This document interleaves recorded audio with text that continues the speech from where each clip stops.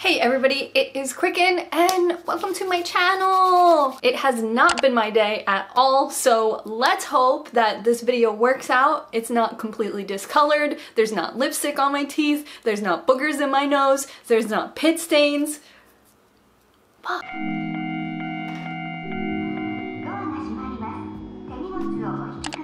Hey everybody, crybaby aside, today I'm going to be talking about The King of Staten Island, the new Pete Davidson movie that came out last Friday. That was only 4 days ago, so let's hope that it's not completely irrelevant by now. News is going so fast. I don't even know if you guys will watch the movie after this review. It's like already gone, right? So as you may know, we're in the middle of a global pandemic, and here in Pennsylvania, in my state, our movie theaters are not open yet, and I don't know when they'll be open.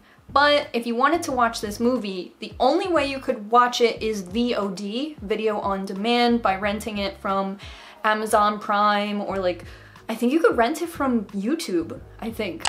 Something like that. Last Friday, I rented the new Pete Davidson movie, and today I'm going to talk about it. I took notes on the movie because you can only rent it for 24 hours, and I had no idea until I purchased the movie that it was a movie that has a lot of storytelling through tattoos. So I'm going to give my review, and I want to talk about the use of tattoos in storytelling in The King of Staten Island. So last weekend, Friday, a few days ago, I've established that, I knew this movie was coming out, but I was actually going to skip it. And the reason why is because I actually don't really consider Pete Davidson a really strong actor. And he's been on my radar for a while, being a like heavily tattooed man in the entertainment industry.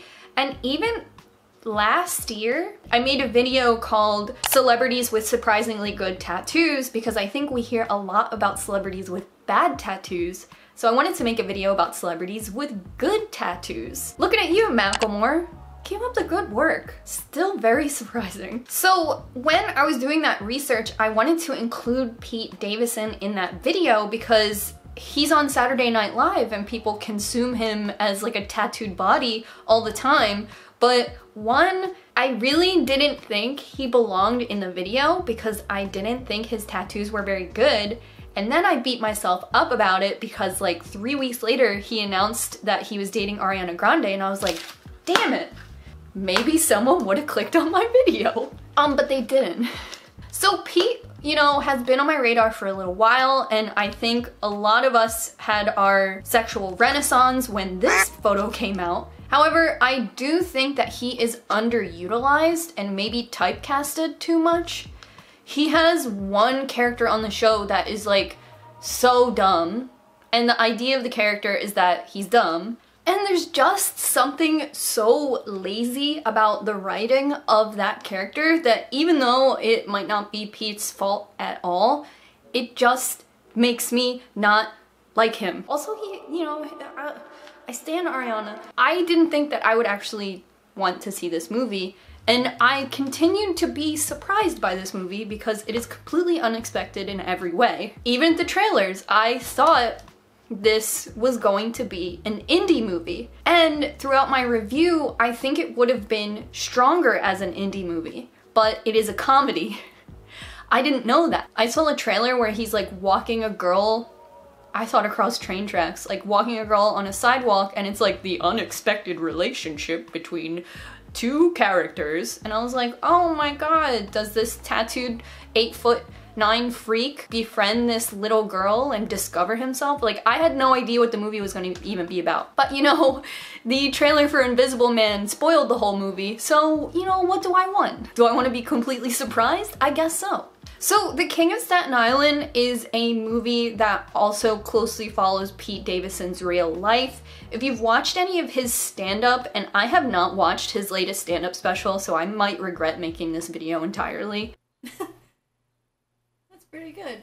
But if you've watched any of his stand-up, his father was a firefighter who died in 9/11, and that is something that follows Pete through this movie. But the movie isn't necessarily autobiographical, and there are aspects of this movie that do not follow Pete's life at all, but it seems like this tragic event in Pete's life, he was able to lend to the storytelling of this movie, which I think is fair grounds. Though the movie is about failure to launch, and failure to launch as a genre is like, oh, I still live at home with my parents and I haven't figured out my career yet. And in this movie, Pete being 24 and living with his mom is the biggest folly of his character. However, I mean, I lived with my boyfriend's parents until I was like 26, so I'm watching it like he's fine. He's gonna be fine. Are you fucking kidding me? Oh my god! God, I'm not refilming this. This is a low budget production. He's got his own room, although he doesn't have a job. And that is because he is exploring becoming a tattoo artist, which I did not see in the trailers at all. I actually, for the first time, saw it in the description of the movie when I was looking it up to rent. I do want to say that this video may contain spoilers, so if you decide you're not gonna see the movie or you're gonna wait until it comes out on DVD or whatever, the movie doesn't have any like gotcha moments, so I'm not really spoiling like a thing, but I will be talking about the movie in depth, so if you want to wait to watch this review until later, this review might also convince you to watch it, so there's that as well. So talking more about Pete Davidson, the man, I have always thought that it was pretty interesting that he is a heavily tattooed entertainer. Although you mostly only see him on SNL, and on SNL, him being a tattooed person is usually a part of his character on the show. So I feel like he's not a character that is uplifted through being tattooed, but almost scrutinized by being tattooed. And you pick up on this in the movie as well. And it's interesting because the movie being kind of autobiographical, I actually got more of an insight into Pete because, like I said, I feel like a lot of his tattoos aren't very good, but in the movie, he has this like emotional connection with another character and he expresses that he gets tattooed. Pete explains that his tattoos help him relax when Bill Burr's character asks him why he gets so many tattoos even though they hurt so much. So through that lens, you get to see some perspective of Pete Davidson's character Scott in The King of Staten Island, but I think it also shows you a little bit more about Pete too. If in the movie his father dies and in real life his father is dead, and in the movie it's him coping through being the son of a dead firefighter, I want to say that that moment in the movie I think is authentic. And with that, I can't really beat Pete down about having so many crazy tattoos. Pete Davidson himself is an actor who is very forthcoming about mental illness and having depression. So I think when you can get that insight into Pete Davidson the man, that even though tattoos hurt, he gets them as a form of self-care, I think it's really interesting. And when you can lend that aspect into the storytelling of King of Staten Island, I think it's pretty affirming, you know? I think it helps you get insight into people who are really like that, who do get a lot of tattoos, maybe all at once, or get tattoos from their friends, etc., etc.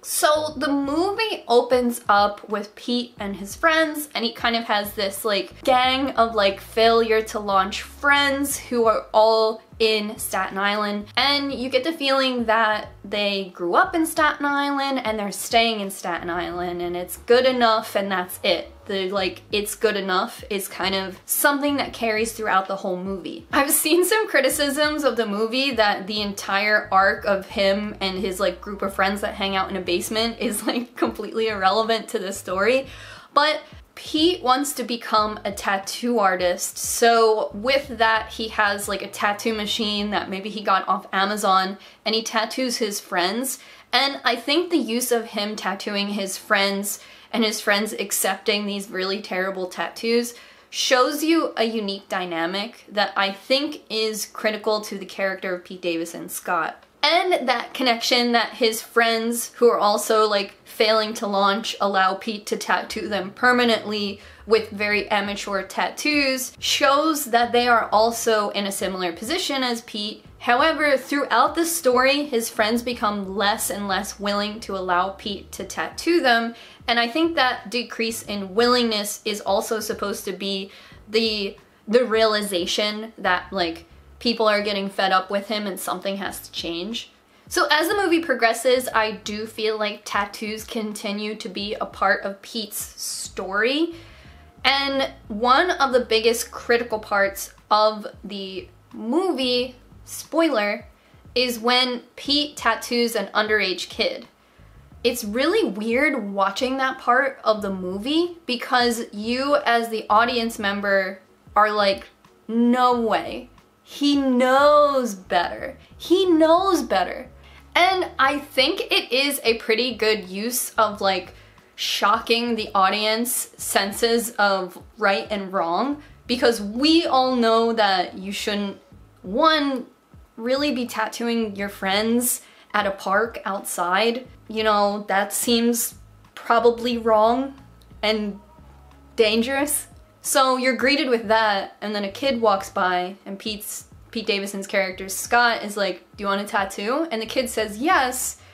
And from there, you as the audience member are like, okay, I thought this guy was, you know, failing to launch or whatever, but maybe he's just like really dumb or really self-destructive, because after he tattoos the kid, he's really put face to face with something's gotta change here. Something's gotta change here, sir. Also, he calls it a tattoo gun. I think Pete, the man, knows better, but maybe this is to show the character Scott just wants to tattoo, but isn't putting in the effort to even learn about tattooing. So I think another use of tattoos through storytelling in The King of Staten Island is that the people in Scott's life all have pretty shitty tattoos from him, including his mom and I believe his sister.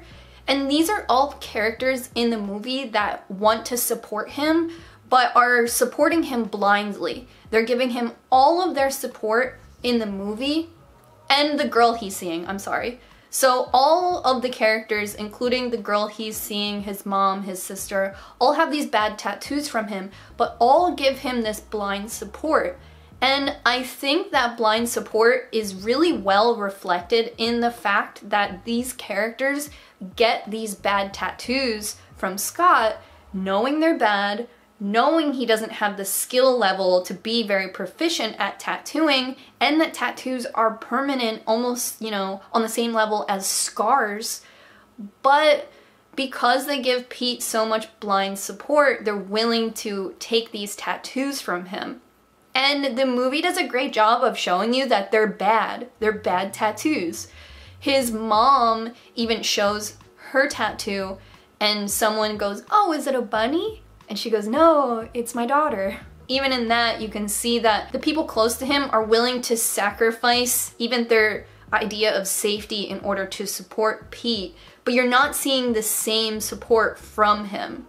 He's not learning how to tattoo the right way, and he's kind of putting all of his weight back on his family as they support him. He's leaning into them with all of his weight back and not growing like they need him to. And I think, you know, those shitty tattoos are a great analogy for that. If you're a tattooed person in the audience viewing that, you yourself go, oh yeah, that's a bad tattoo, that's really nice of them. So I think another way that tattoos are used in the storytelling of this movie is that any tattooed person, you're used to like uncomfortable conversations about your tattoos, or just like polite exchanges that, you know, can feel a little routine or feel a little stale. Like, you know, personally, I was on the bus recently and this guy just started talking to me about my tattoos, and I have like a rhythm of things I generically say, and it was the same thing. He was like, I could never get a tattoo. And I was like, yeah, they're not for everybody, you know? So you also get this experience from Pete. You see first that Bill Burr's character, who is interested in dating his mom, has this small talk with him. And it's the same small talk you know as a tattooed person. So if you can put yourself in Scott Pete Davidson's shoes, you know that this conversation is because Bill Burr's character doesn't know what else to talk about. He's trying to date his mom, which is already hard. So he's like, hey, you know, you got a lot of tattoos. Do you like sports? I think it's interesting how they can show that tension through a familiar conversation that we're used to having. But they also show Pete later at a party and this annoying girl is talking to him, and it's a similar feeling that you can get. She's like, I want to get tattooed, but I really want to be an actor, and I'm worried that if I get tattooed, I'll be offered less roles. And I thought that that was interesting because if you were to have that conversation, it's like unintentionally rude because the girl is basically saying, I would get tattoos, but it might ruin my life. And Pete, who is heavily tattooed, is standing there like, are you suggesting I ruin my life? And it's these little conversations that we have in our real life that we diffuse just to keep the status quo. So I thought it was interesting to see it in there. Because Pete co-produced this movie, you can kind of feel that he wrote that line and he put it into the movie from his own experience. So I thought it was cool. Maybe being tattooed has completely limited his roles as an actor, but I personally love to see it. I'm happy to see him out there. So there is a part in the movie where Pete does approach a proper apprenticeship, and he's actually met with Machine Gun Kelly, the person, and I didn't know that Machine Gun Kelly had a Clint Eastwood Gorillaz tattoo. Do I have to stan? So Machine Gun Kelly is portrayed in the movie as a tattoo artist, and Pete goes to his shop to talk about having an apprenticeship. And Machine Gun Kelly's character doesn't say anything out of the ordinary because we all know that apprenticeships are really, really, really hard, and they are kind of the, you know, that fence that keeps a lot of people out of tattooing. When Pete goes in and he's like, I want to start an apprenticeship, Machine Gun Kelly goes, okay, well, it's gonna be really hard. I'm going to have you scrubbing tubes and cleaning my car. It's funny that he said cleaning my car because in Miami Ink, Ami James directly says that in his apprenticeship, he had to clean cars and take out the trash. So it was kind of interesting to hear that like word for word. So you as the viewer, you're like, okay, Pete has no choice. He's going to rise to the occasion. It's gonna be hard work, but he's gonna do it because he wants to be a tattoo artist. There's no other way. And Pete goes, no, I'm not doing that. That's too much hard work. How much do I get paid? And Machine Gun Kelly, the tattoo artist, is like, nothing. Like, you're an apprentice. I think that this really shows how naive his character is. And it's unexpected because throughout the movie, you keep giving him, almost like his mom and his sister, you keep giving him the benefit of the doubt as a character. And it's pretty slick because you would think as heavily tattooed as the man is in the movie, why wouldn't he expect the apprenticeship to be difficult? How would he have no idea about what goes into an apprenticeship being so heavily tattooed? When Pete goes, nah, that's too hard, and then he starts a fight with the tattoo artist and he leaves, which I like, you're kind of left with like, damn, does he have no idea? Like, he wants to pursue this, but he really has no idea. And I think that is also reflected in the fact that throughout the movie, he wants to start, spoiler, a tattoo restaurant. You see who like blindly agrees with him and who is critical of him throughout the whole movie with how they digest this really bad idea. His friends and his mom are blindly supportive of it, and then the guy pursuing his mom is like, that's the dumbest fucking idea I've ever heard of. Are you kidding me? And then when his mom starts to agree it's a bad idea, you know that she is like, you know, she's over it. So I thought that that was cool. I have on here that at one point his love interest they're naked together and the girl says that she missed his tattoos, like missed seeing them. I thought that was kind of special. And this might just be a compliment Pete has heard before in like his real life or whatever and inserted into the movie. Or it might be, you know, these characters in the movie who are blindly supporting him despite getting nothing in return from him, like absolutely zero. I thought that this was kind of a like the character letting him back in a little bit. And then the character pushes him away completely, so I thought maybe that was like a little bit like, okay, come back in. Wait, no, you haven't changed at all. So the like redemption arc of this movie is powerfully cliche. I feel like if this movie was an indie movie, this would have went a lot smoother, but because it was this big commercial Universal movie, I think they had to have the redemption arc with the cliche music, and this part of the movie, like, you know, because you've seen it all before, you could have predicted it, but I do believe because this is a commercial movie, they had to have it. But in his redemption arc, I think it's kind of interesting that his tattoos switch and they become a point of interest about him and not something that is his failure. Instead of being like, you're like a terrible artist and you'll never become a tattoo artist, stop it. People then begin asking him about his tattoos and becoming interested in him, and it's not the like yucky ask me about my tattoos because you don't know how to talk to me, but it's the I'm genuinely interested in your journey.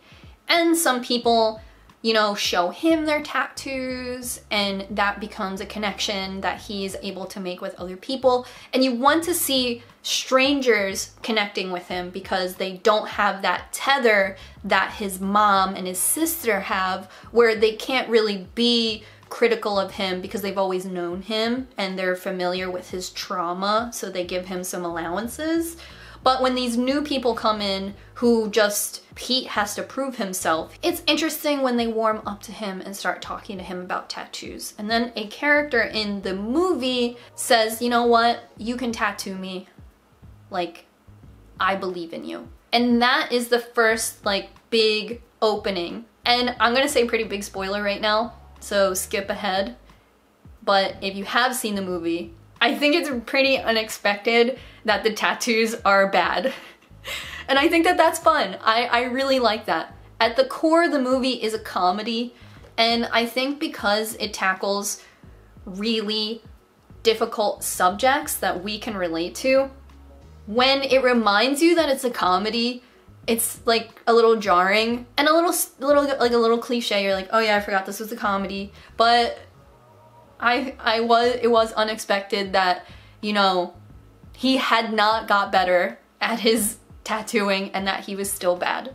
And one thing I think is kind of interesting is when Bill Burr's character does show the back tattoos to Pete Davidson's mom in the movie, she accepts them even though they're dirt.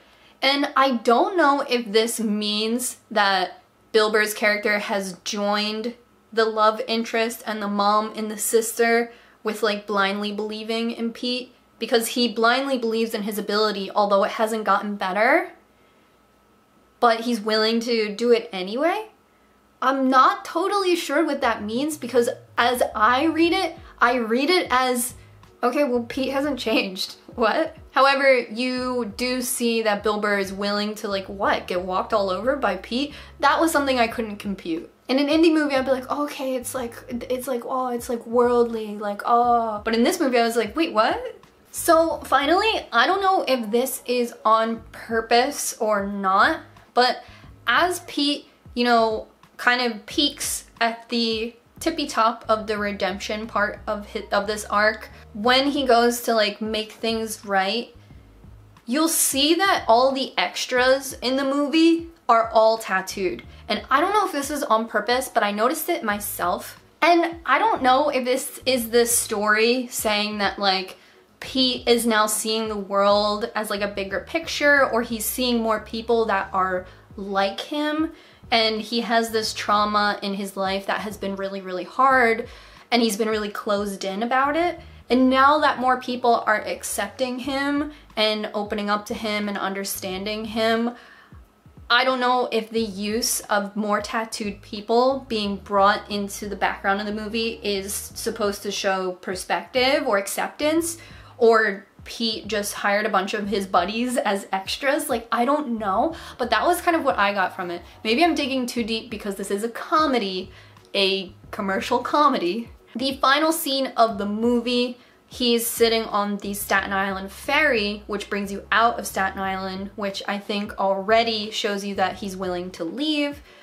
And on the ferry, the people are visibly tattooed. So I thought that that was kind of cool. Maybe I'm thinking too much into it. I don't know, Pete, DM me. That was how I feel like tattoos were used in the storytelling of the King of Staten Island. I think the movie is worth watching. It's long and it costs $20 to rent, which might be kind of steep. If you get a couple friends over, which you can't, I do recommend this movie. I think that it has the potential to maybe be kind of a cult classic or like a coming of age, because the comedy is dark comedy and it almost takes a back seat to the story. So like I said, I would have loved to have seen it, you know, produced as an indie movie and go deeper into those thoughts. But Pete continues to be a comedian on like Saturday Night Live and stuff like that. But I think he has the potential to move forward out of that. I mean, he could be like a Jake Gyllenhaal or like a Johnny Depp, like a spooky cute. And I think that that would be his strength, although he is a type. But the movie is really playful about his type. Like, there's a part where he falls in the pool and he goes, "I'm drowning," and Bill Burr's like, "What? You're like 8 foot." And I thought that was pretty funny because, you know, he's kind of big and freaky and like we love it. So that is my review of The King of Staten Island. I think it's worth your watch with like a couple buds and a pizza. One of the biggest critiques of the movie is that it is over 2 hours long, but I think that that gives it that like cult classic appeal, that it is long and like a little dragging, and it gives you perspective of him and his friends who all use slang and they use an iPhone and it's not some weird digitized like pear phone, no shade. So I think it's current and interesting, and for me, no idea tattoos were used as an element of storytelling in the movie that I think gave me a unique perspective versus someone else watching it and live tweeting the whole time that it is too damn long. I thought it was a good length. Anyway, my name is Quicken. Please feel free to subscribe. And if you like me talking about tattoos, I have an entire tattoo talk playlist that you could give a check out here, and you can subscribe here if you want to. Or follow me on Instagram where I post pictures of my face. Anyway, I love you guys so, so much. And if you didn't guess my look... Well, thank you. Gotcha. Okay, bye.